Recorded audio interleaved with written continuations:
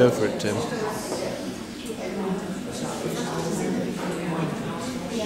Well, good morning, everyone.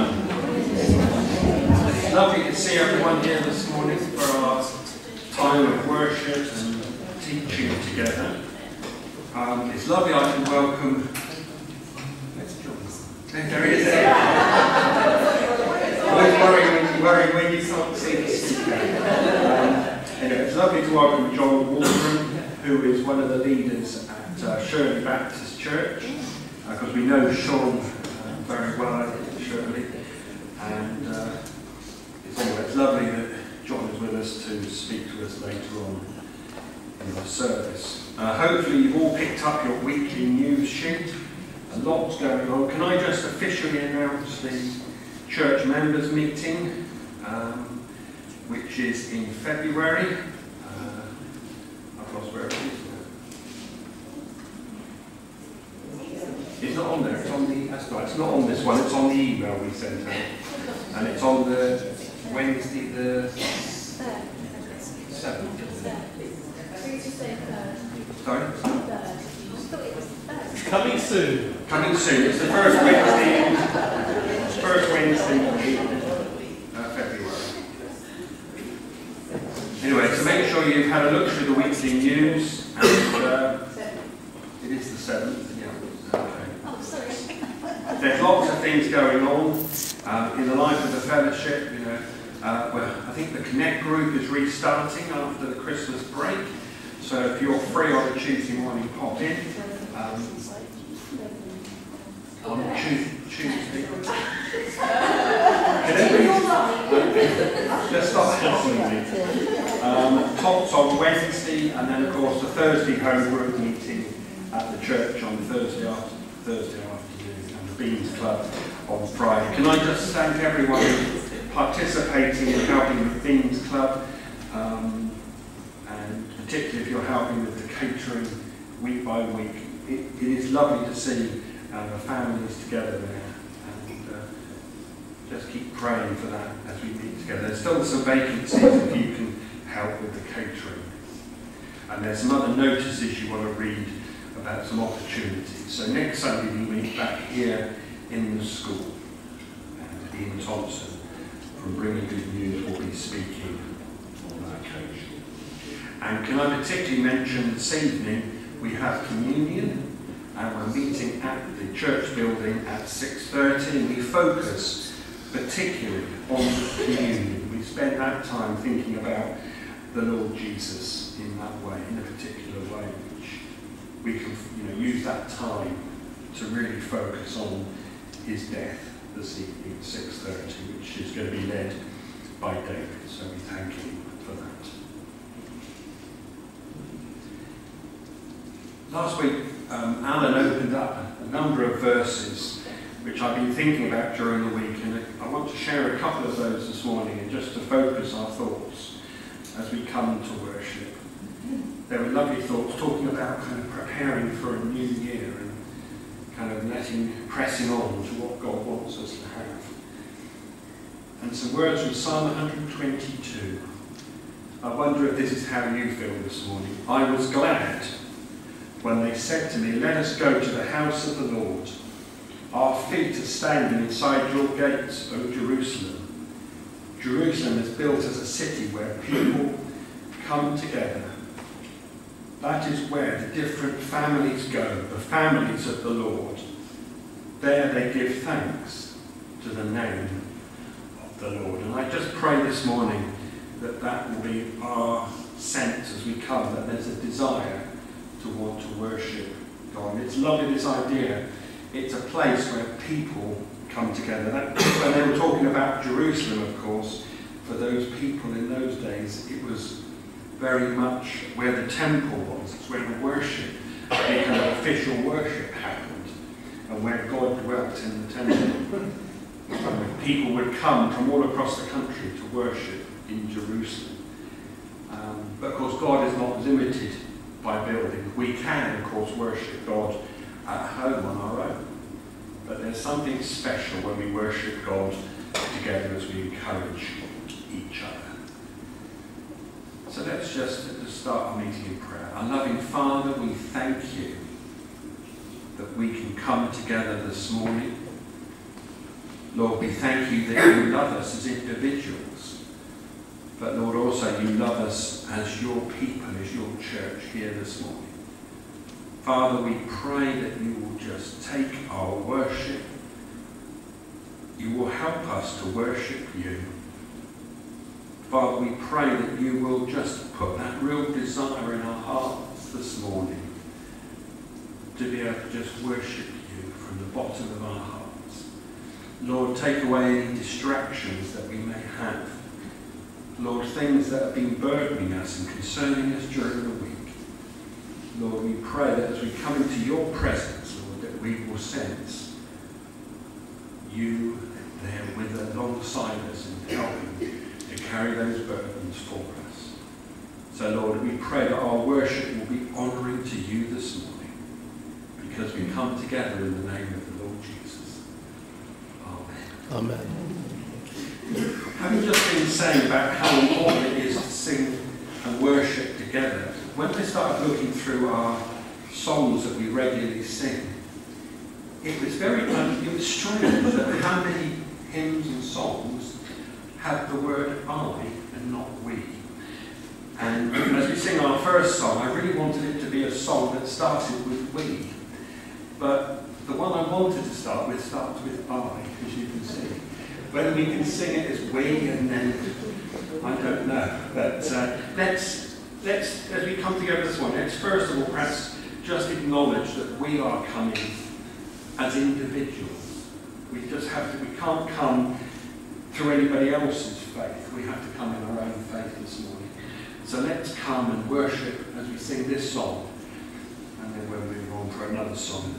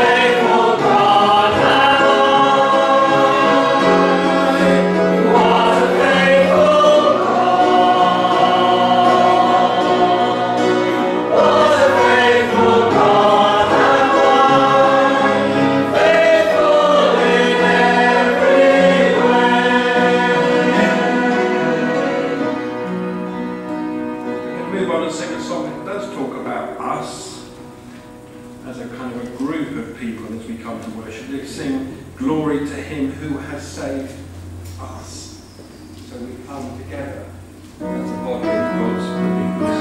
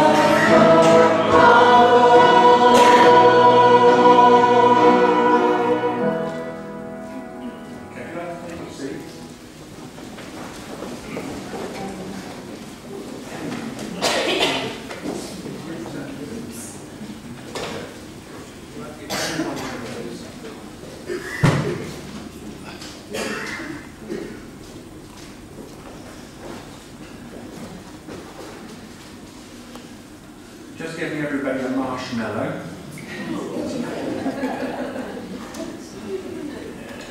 If you're supervising young children, please make sure they don't choke.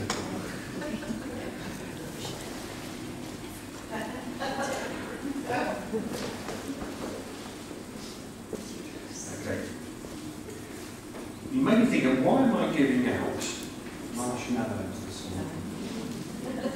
Don't you get it? I want you to be able to squish it, because I'm trying to. This is another verse. Joey's eaten us already. Can we do it? Has everybody got one?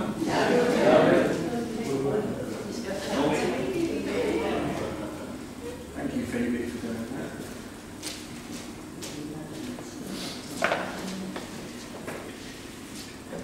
And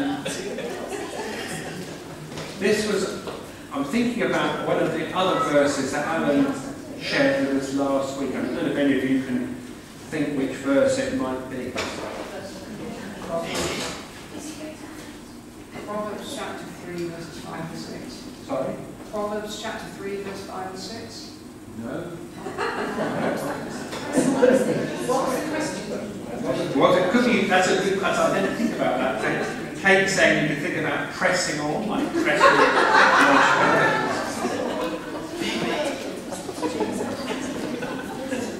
Sorry. Perhaps I should have put one under everybody's chair or something.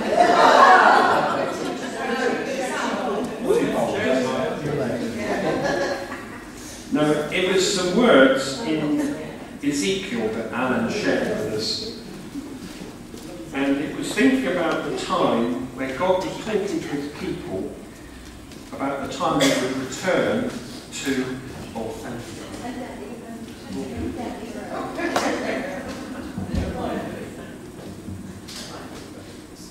And it was at the time when the people were going to return to Jerusalem.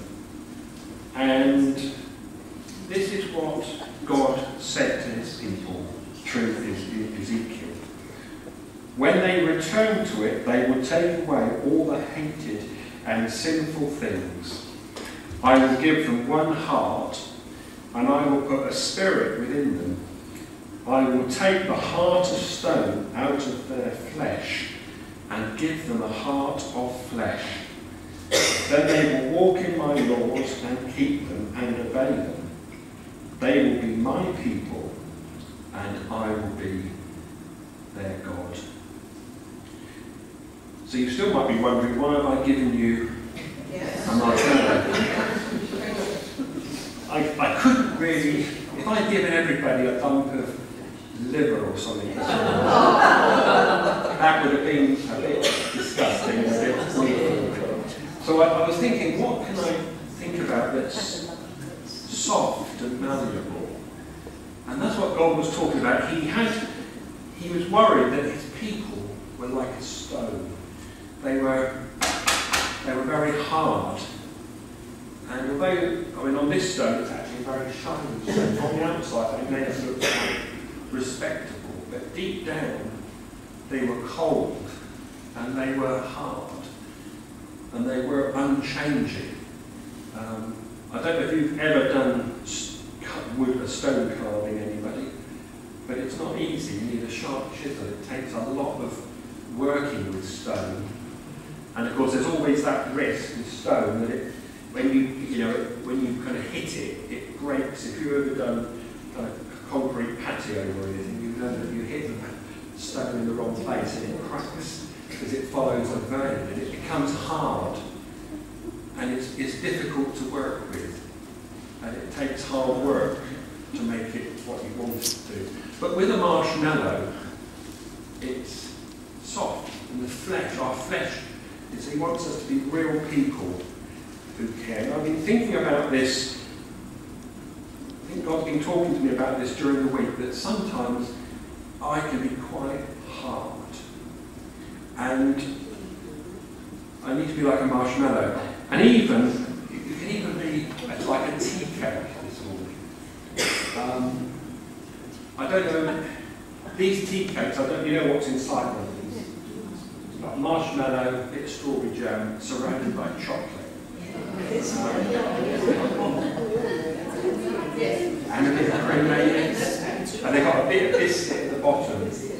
But although these aren't obviously the chocolate is not as hard as a stone, that kind of outer layer sometimes is can be on these.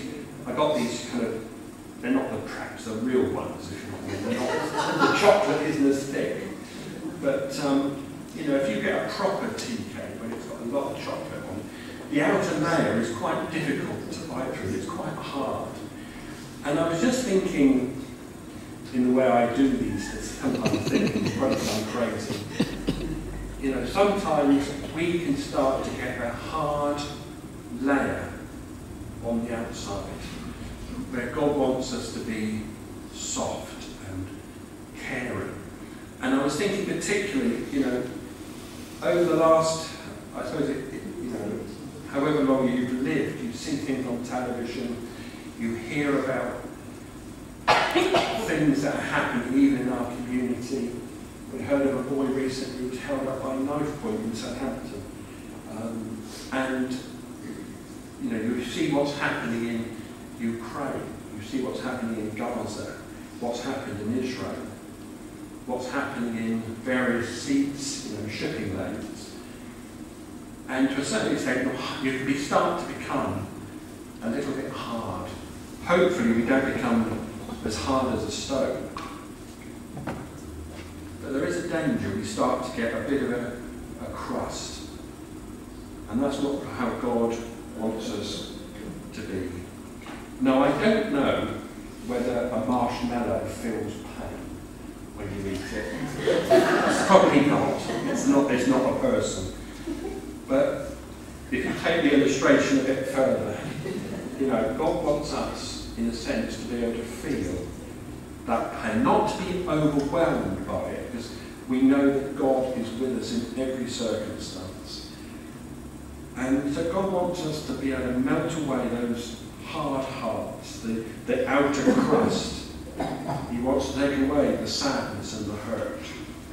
Maybe sometimes we get overcome by suffering and bitterness, and our outer shell becomes a bit thicker and a bit more difficult to break through. He doesn't want us to be suffering from compassion fatigue, or maybe just plain selfishness. So just think about that, and then at a convenient point in the service you can eat your marshmallow. But just think about those things. I will take away the heart of stone out of their flesh and give them a heart of flesh.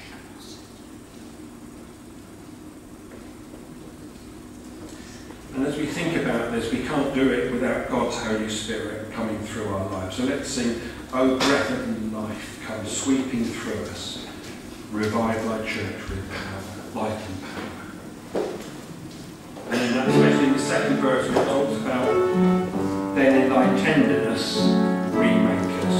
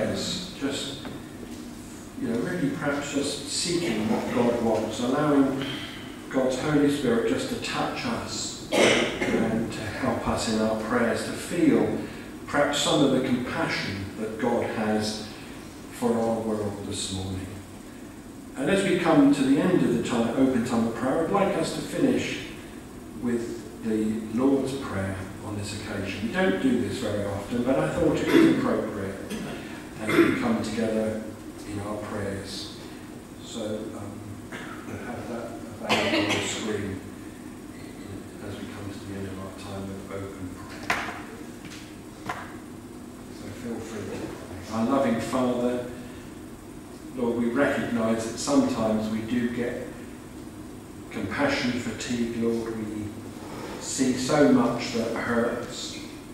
Lord, maybe we have things in our own lives that cause us to put a kind of a protection around ourselves. Lord, because we don't want to be hurt, or because we're sad, or because we're bitter.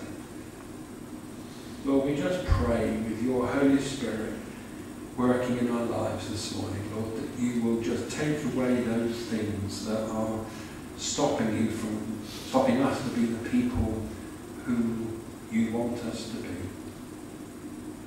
Lord, just help us as we pray, Lord. And we thank you for the privilege of being able to pray for ourselves, for our community, for our families, and for our world this morning. Lord, we pray that we will pray with your compassion in these situations, because we ask it in the name of Jesus. Amen.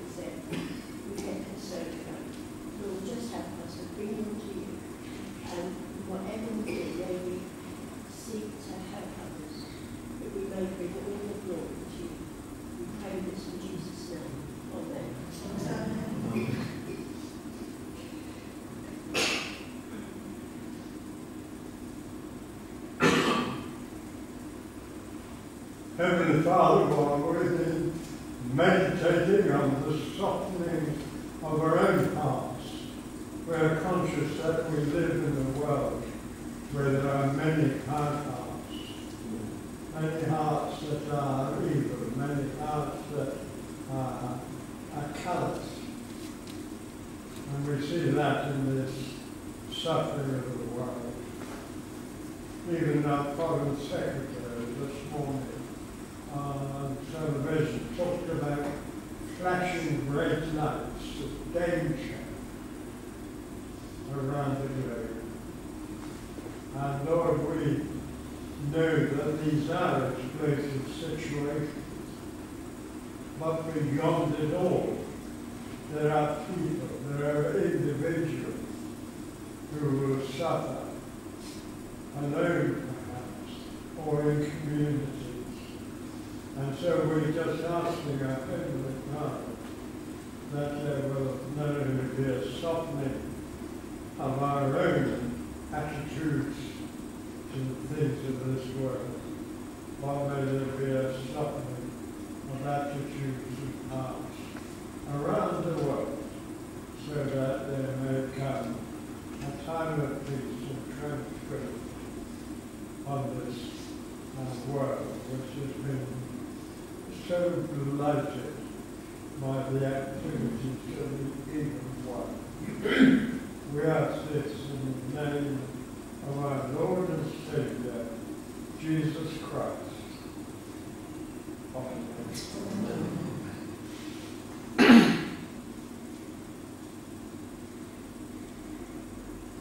Lord, as Taiwan elects a new leader, we pray for Xi Jinping in China, Lord, that he stay his hand. Should he decide this year to take back Taiwan, that would get very messy very, very quickly, Lord, and make other conflicts seem as nothing. Should China take on America and yet another proxy war. And Lord, in the same voice we pray for the Houthis and the Iranians that are backing them, Lord, again, that they would back off and allow free trade down that narrow piece of water, Lord. And above all, I pray that we aren't dragged into a war in that place. So many forces of evil at work, as Tim has played, Lord. We just pray, Father God, leaving it in your hands, but asking that you have mercy upon us. Amen. Dear Father, I pray that in all these situations where there is war and conflict, that you would bring forward people with soft hearts, but with strong words and strong will to try and negotiate and bring about peace resolutions. And we know there are people in power who are trying to do that. Lord, we just pray for them all, and that you will give them the words, you will give them the wisdom, so that they can negotiate peace and try to bring the sides together. Through your wisdom and your will, that could be done. We just pray that it is your will to do so. Amen. Amen.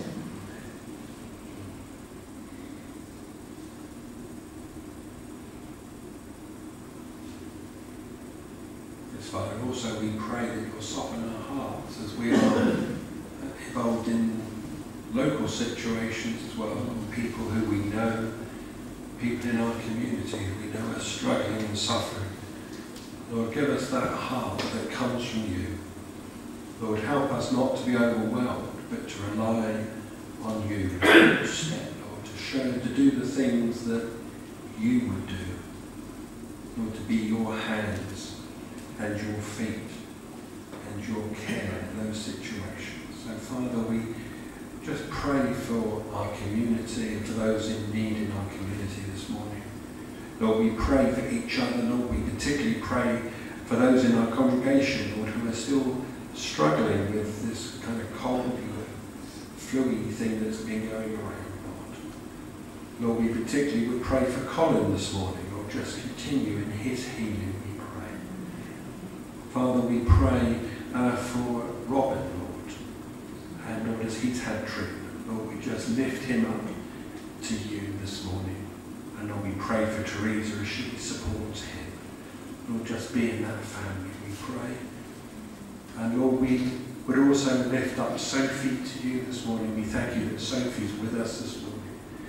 And Lord, we just pray your blessing on her and Lee with the baby coming. Lord, just give all the safety and the care that's needed in that situation, Lord, so they can have the joy of welcoming their new baby. Lord, we just commit these things to you because we know that you care about them and you care about us. So, Father, we just lift our prayers to you in the name of Jesus.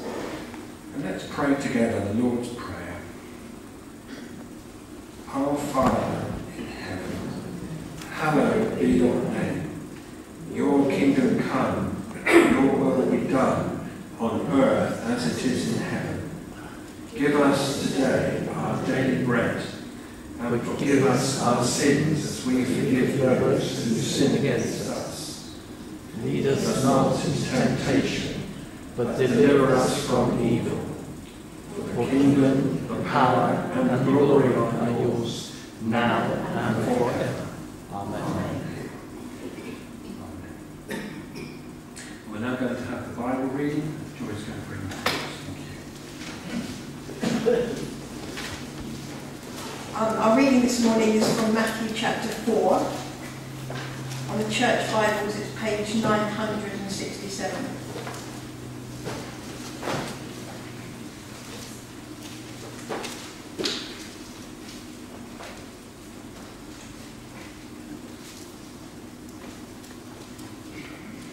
Matthew chapter 4, beginning to read at verse 1. The temptation of Jesus. Then Jesus was led by the Spirit into the desert to be tempted by the devil. After fasting for 40 days and 40 nights, he was hungry. The tempter came to him and said, "If you are the Son of God, tell these stones to become bread." Jesus answered, "It is written, man does not live on bread alone, but on every word that comes from the mouth of God." Then the devil took him to the holy city and had him stand on the highest point of the temple. "If you are the Son of God," he said, "throw yourself down, for it is written, he will command his angels concerning you, and they will lift you up in their hands, so that you will not strike your foot against a stone." Jesus answered him, "It is also written, do not put the Lord your God to the test." Again, the devil took him to a very high mountain and showed him all the kingdoms of the world and their splendour. "All this I will give you," he said, "if you will bow down and worship me."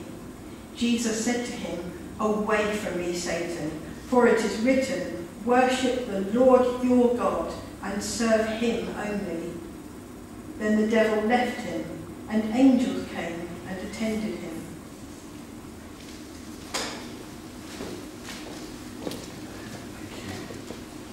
So in a minute, John's going to come up and speak. And before we do that, we're going to sing one final song, which I think is a lovely song written by, or amended by Graham Kendrick.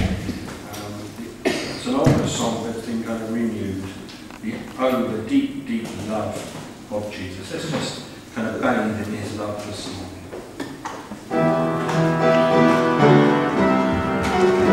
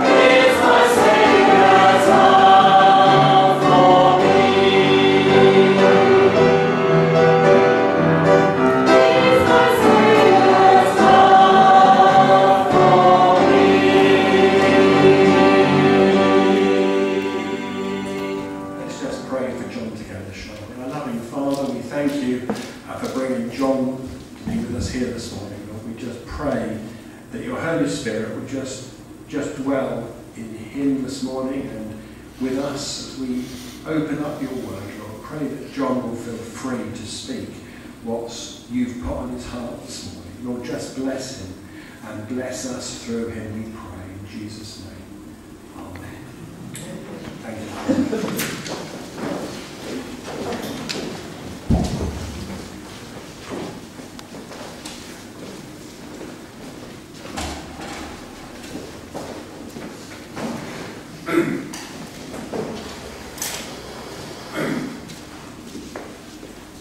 Well, thank you, Colin, very much for your warm welcome, everyone. It's great to be here, and I think you've managed to put up with Sean Sweeney every now and then, so it'll be a lot easier to put up with me, I'm sure.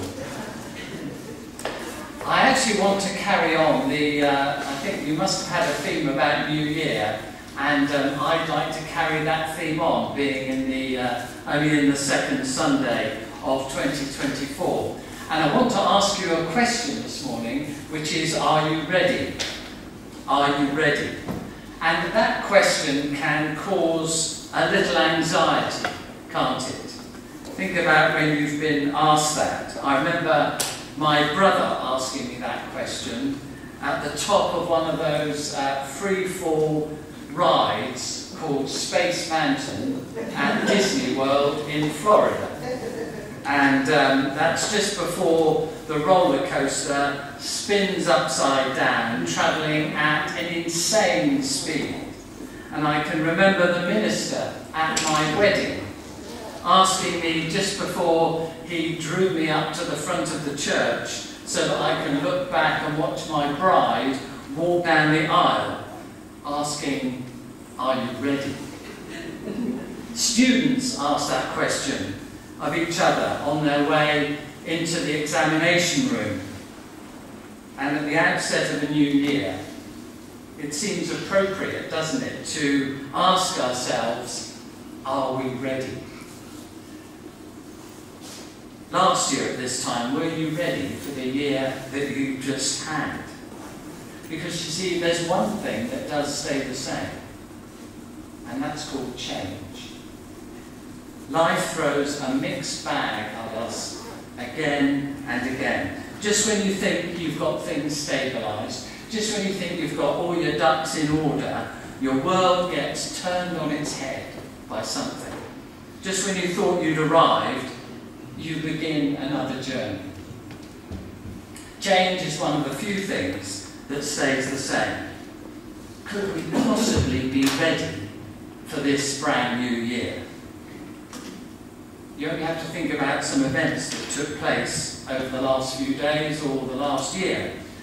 I think of a friend I've got, Mary, who had no idea a few months ago that in 6 months' time she would be awarded the NBE in the New Year's Honours List for services to the NHS. Now, Colin is a very efficient man. He booked me for this date today almost a year ago. And I was completely unaware that my daughter would fall pregnant just a few weeks later. So I had travelled overnight from London to be here this morning because my first grandson was born at 9 o'clock last night. And his name is Arthur. All the old names are coming back. And he weighed in at 8 pounds 3 ounces. You ladies who need to know that. I don't know what. Anyway. Life is full of wonderful surprises. But you know, we can't afford the fact that life is full of tragedy too. And we've been praying about our world, haven't we? And the tragedies that are existing even today. On December the 22nd, not just a few weeks back, in Prague, in Charles University, it was filled with students looking forward to Christmas. No one was ready for the lone gunman attack that overtook them. 14 people died that day. Life is fragile. We know for sure that none of us are exempt from life's mixed bag. Now, is there anything we can do to be stable in the middle of life's storms this year?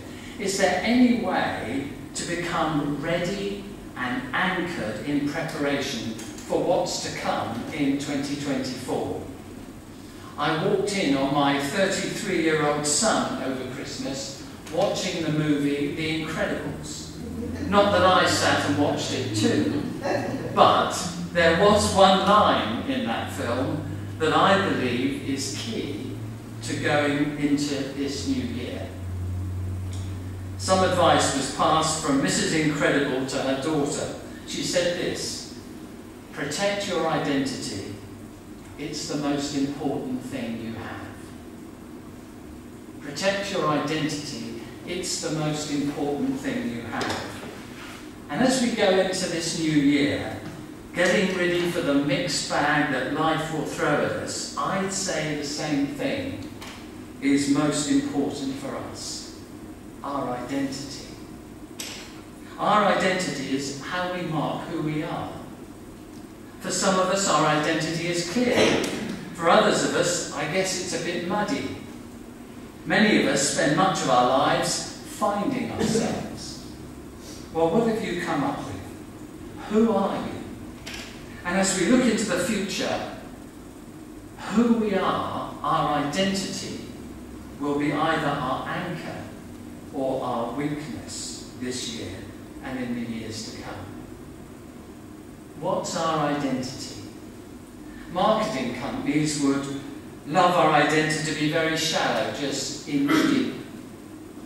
That we are what we eat, or what we wear, or the music that we listen to. Our employers might like it best if we're defined by the job that we hold, what we do, that we're accountants or teachers or pharmacists or stay-at-home mums and dads.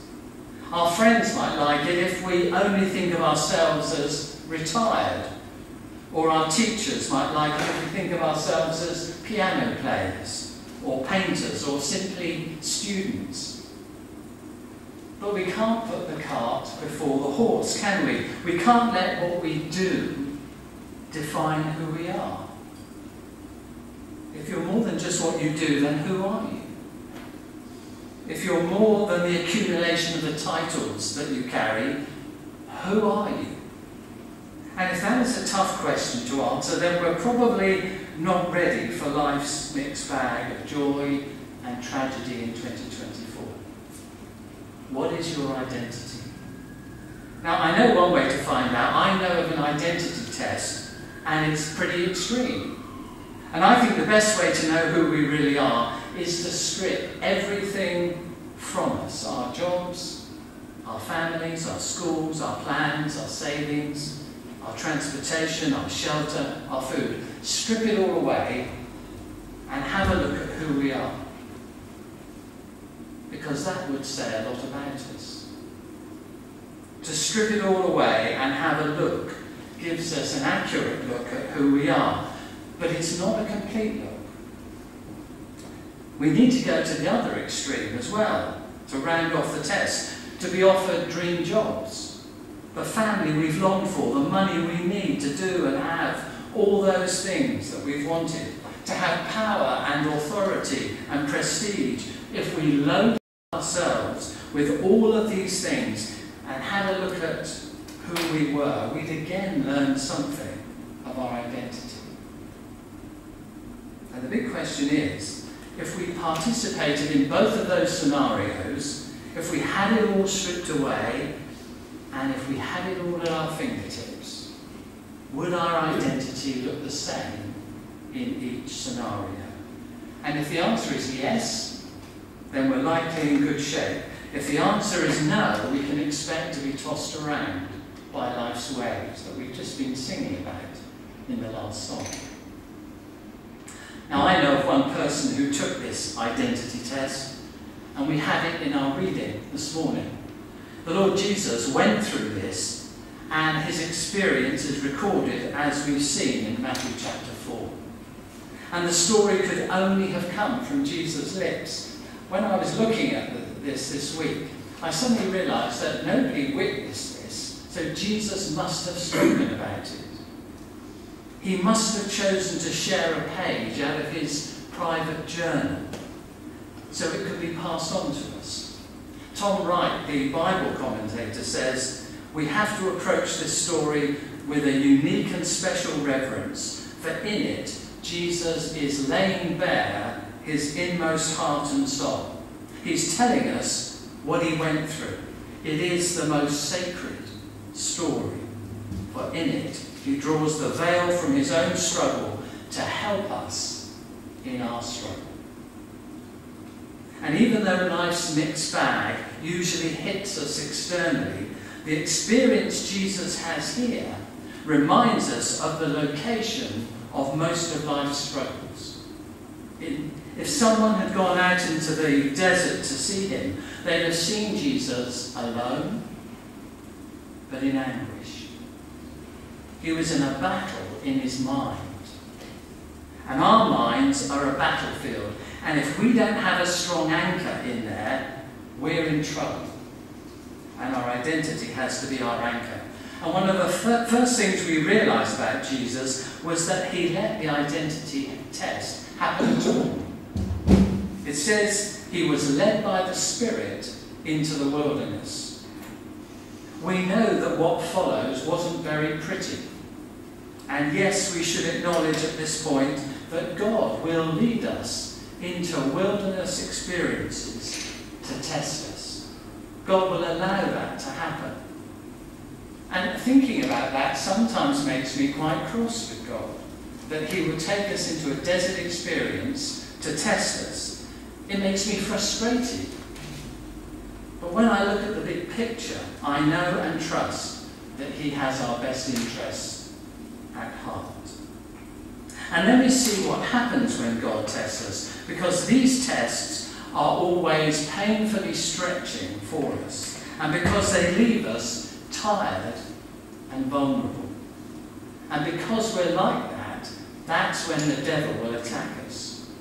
And he capitalizes and takes advantage of our weakened state. God tests and lets us be tempted, but he doesn't do the tempting. The enemy is the one who takes our test and makes it a temptation. And we can count on the enemy complicating things when we're being tested. And the test itself has Jesus in the wilderness, stripped of everything. He was without companionship, he was without position, he was without shelter, he had no food, everything. And it was while he was in this state that the devil comes to him and does three things to shake his identity. See if any of these things are familiar to you in your life. First of all, Satan tempts us with something we're not meant to have. Look at verses 3 to 4. Matthew says, "The tempter came to him and said, 'If you're the Son of God, tell this stone to become bread.' And Jesus answered, 'It is written, man does not live on bread alone.'" Satan tempted Jesus with the most basic and immediate need, food. Now, is there anything wrong with food, with eating bread or marshmallows, for Tim's sake, when we're hungry? Of course not. But it's just not what God had in mind for Jesus at that particular moment. Jesus was fasting. He was abstaining from food so that he could focus totally on his Father, on God. It was not time for him to eat bread. And you know, Satan will tempt us along those same lines to have things we're not meant to have, or to have them when we're not meant to have them. Sometimes he tempts us with food, too much food, the wrong kind of food. Reminds me of a story of an overweight businessman who decided it was time he shed some excess pounds, so he took his new diet very seriously, even changing his driving route to work to avoid his favourite bakery on the way. One morning, however, he showed up at work with an enormous coffee cake, and all of his work colleagues scolded him, but his smile remained nonetheless. "This is a special coffee cake," he explained. "I accidentally drove by the bakery this morning, And there in the window was a host of goodies, and I felt it was no accident, so I prayed, Lord, if you want me to have one of those delicious coffee cakes, let there be a parking spot right outside the shop. And sure enough, the 8th time round the block, there was. The devil can tempt us to have just about anything. Nicer clothes, a newer car, smarter technology. Now, there might not be anything wrong with any of these things, but they might lead us on a detour from God's path. We might have to compromise our integrity to get some of those things. We might have to work too many hours to hang on to some of those things. We might have to give less to God and to others so that we can have more to spend on ourselves. And even if we can't have those things, the mere desire for them can sometimes rob us of the joy of living in God's way and in His plan. It can stir up jealousy inside of us. It can stir up greed in our hearts. It can give us a harder heart.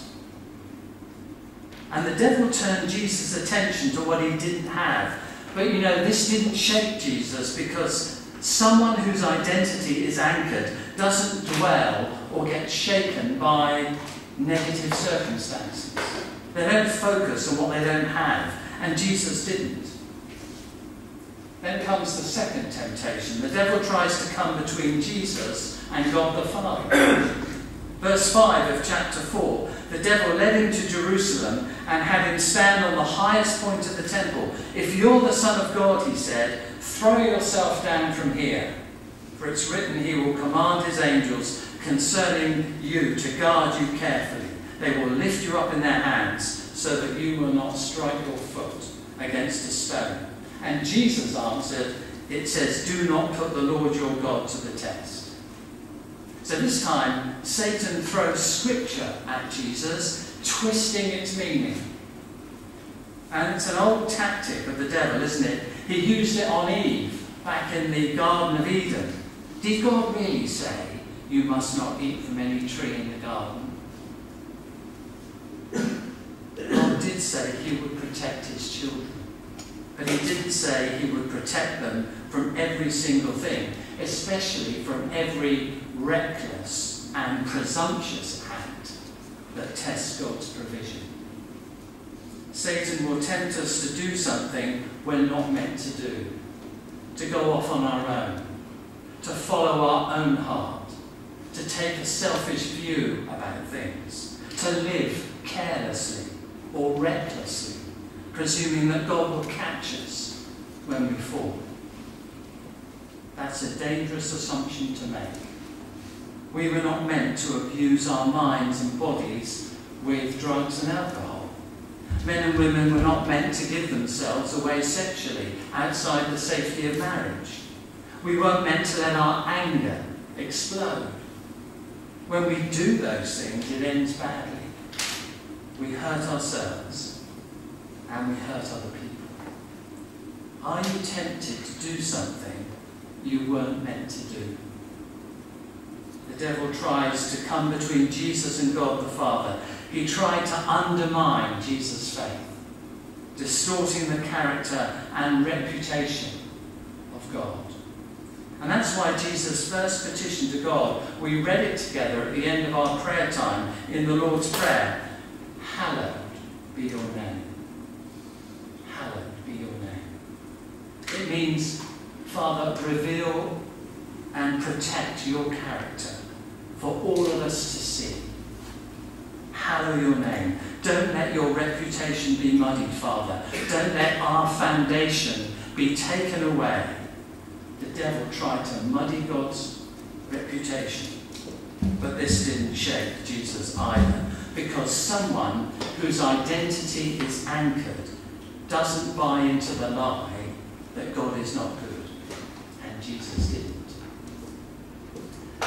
And then finally, the devil tried to get Jesus focusing on the easy way out. He tried to sell Jesus the wonderful idea that life doesn't have to be so difficult.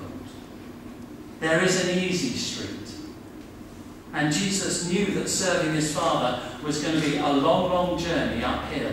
His face was going to be turned like flint towards Jerusalem and the cross. Life was going to be painful. It was not going to be easy. So the devil offered him an easier way. Worship me, he said. Verse 9, and I'll give you everything.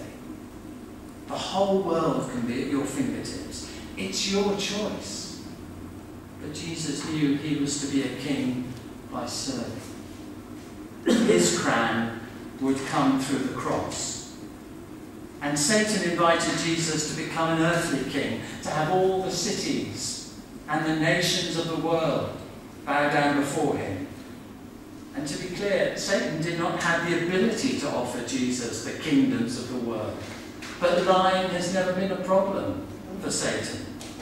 The problem, of course, is that this is not the kind of king that Jesus came to be. The Father didn't send him to set up an earthly kingdom. He sent him to establish a heavenly kingdom. And you know, Satan will come to us in the same way. He'll tempt us to be something we're not meant to be. To be popular, to be powerful, to be successful, to go with the flow of the world, to be comfortable. Now, God's story may include some of those things along the way. But Satan comes along and tells us, get them now. Fill your boots now, before God's perfect timing. And so we run ahead of God, or we work around God, or we walk away from God. Are you tempted to be something you're not meant to be? But this didn't shake Jesus either, because the person whose identity is anchored doesn't need to forgo the right for the easy way. So Jesus was tempted along these three lines to have something, to be somebody, and to do something other than God intended. In other words, Jesus was being tempted to break away from God's story. And Satan offered Jesus a different storyline, without hardship, without suffering, without the cross. That's the same thing he offered Adam and Eve, a different storyline. It's the same thing he offered Israel in the desert, in the book of Exodus, different storyline. It's the same thing he offers you and me every time he suggests we be or do or have something contrary to God's intent. And Adam and Eve fell victim to that temptation, and the people of Israel fell victim to that temptation time and time again. You and I fall victim to that temptation all the time. But Jesus didn't fail. Jesus stood the test. He looked Satan in the eye and he said, my life is about more than food. It's about more than power. It's about more than safety. It's about doing my Father's will and fulfilling his purpose. And after thousands of years of humiliation at the hands of a bully named Satan, Jesus arrives on earth to rewrite history. And Jesus came to face the bully. He came to show us how to live God's story in our lives. And the Old Testament tells us that human beings, well, they can't live God's story by themselves. Jesus had to come to show us how to do it. And Jesus faced the bully three times. He came at him with his worst stuff, and 3 times Jesus fended him off. Now, how did he do that? How did he manage it? Well, can I draw you to the event in the chapter before? If you look at the end of the chapter before, chapter 3, we read that Jesus was baptized. And at the end of the baptism, God pulls back the curtain that separates earth from the heavens, and he affirms Jesus in his identity. He says this, this is my priceless Son. I'm deeply pleased with him.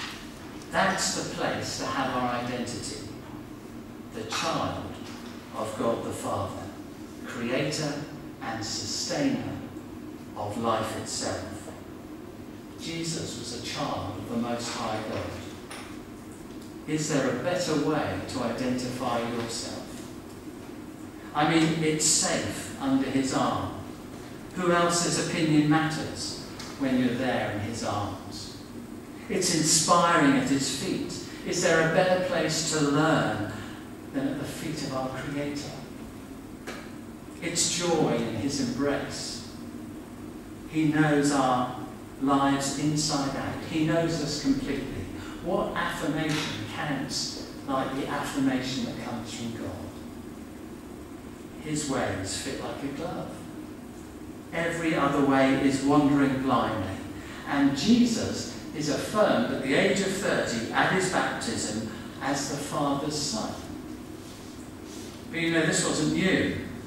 If you look in the book of Luke, where it describes Jesus as a 12-year-old boy, his parents were worried sick because 3 days they couldn't find him on the way to the temple, and being at the temple, they looked everywhere for him, finally finding him at the temple. And he was shocked they didn't know where he was. And he said to them, "Why didn't you expect me to be with my Father? I had to be with him." You see, the secret Jesus knew was that he was his heavenly Father's Son. Nothing more, nothing less. And that being a child of God meant sitting at his Father's feet, learning about him, and from him all his life would flow. He was well anchored in his identity by the time this test in the desert came along. And as he planned, he was even better anchored on the other side of this test. He knew that even in the worst of circumstances, having the Father with him is more than enough. He knew that even though his Father led him through some very dark valleys, that those struggles would be redeemed with enormous value.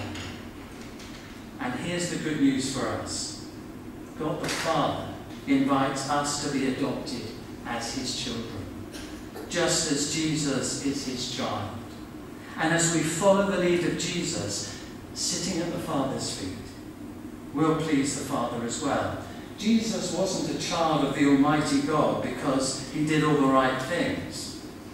The Father loves everyone who walks this planet, everyone that he has created. The whole Bible attests to that. It isn't because Jesus did everything right. Jesus is the child of the Father because he trusts the Father and sits at the Father's feet. And being leads to doing. Being at his Father's feet led him to doing his Father's will. And it's clear Jesus had been at his Father's feet for all his life.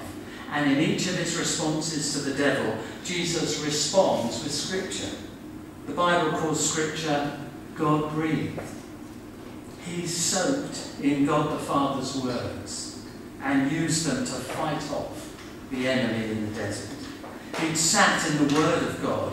It was a light to his feet. It was his defence, his attack, his bread, his breath. He knew it in his bones. He knew truth from lies. He knew right from wrong. Jesus had been making himself available to the Father all his life.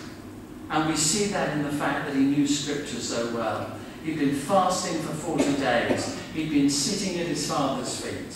And while Jesus was out in the desert, he was stripped of everything. He was without companionship or position or shelter or food, everything. And then he was offered everything by Satan. He was offered position and provision and health and power, everything. And neither poverty nor prosperity changed things. Without a thing, he was his Father's Son. With everything at his fingertips, he was his Father's Son.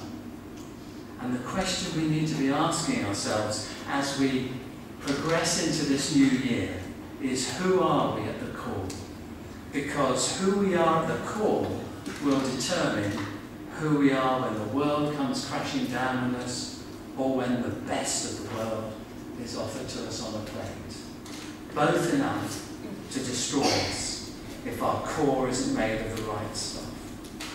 So friends, are you ready for life's mixed bag in 2024? here's a worthy resolution that outweighs all others. Start each day at the Father's feet. Ask him to anchor your identity as his child. Tell him you trust him, or at least that you want to trust him. And then listen to him, just like Jesus did. Who are you?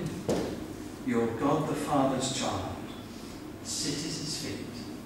Just be. Just be. And the doing will come. You'll be ready for anything in 2024. Let's pray together.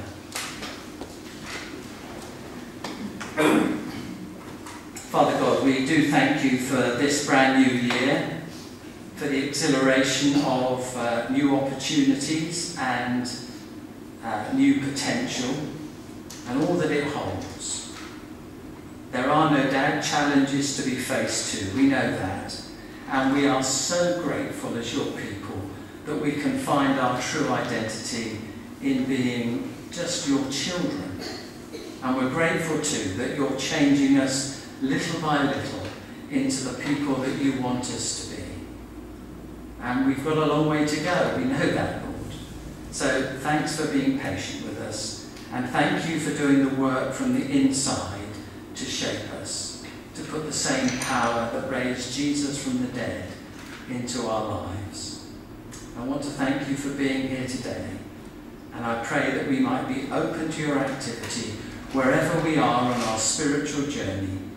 May we be able to live with the freedom of knowing that we're ready for 2024 because we are truly your children. In Jesus' name, amen.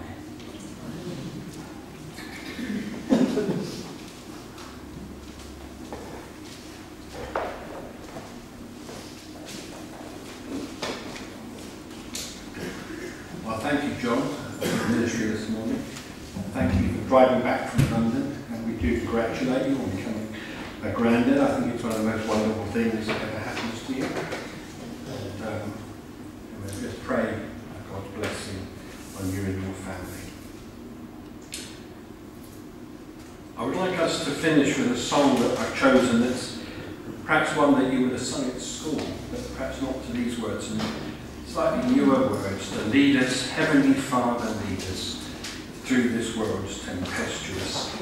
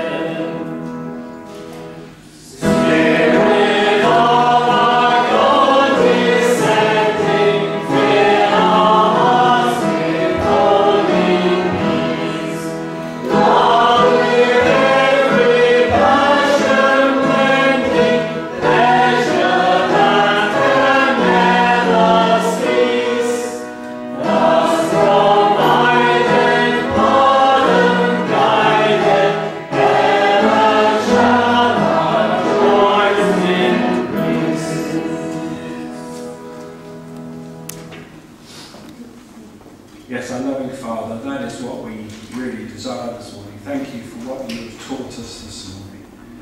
Lord, we pray that we would look forward to receiving the pleasures that you want to give us, Lord, that we wouldn't go on shortcuts, we wouldn't be tempted to do things that are outside your will, Lord. And we pray that you'll keep us on the path that you want us to be on. Father, really help us and protect us, we pray. Lord, we live in dangerous times, Lord. There are so many things that can push us off course. So, Father, we just commit ourselves to you this morning. I would like to use some words, I think, as a benediction.